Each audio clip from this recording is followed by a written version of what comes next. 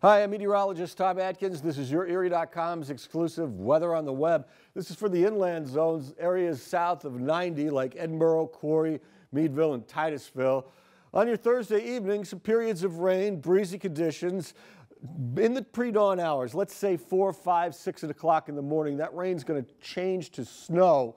And temperatures are going to go from near 30 down into the teens, okay? Flash freeze there in the early morning hours. So watch out for slippery spots, a burst of snow, and increasing winds on your Friday. You know, gusts past 50 can cause some power outages and other problems with wind chill factors getting easily below 0 on Friday.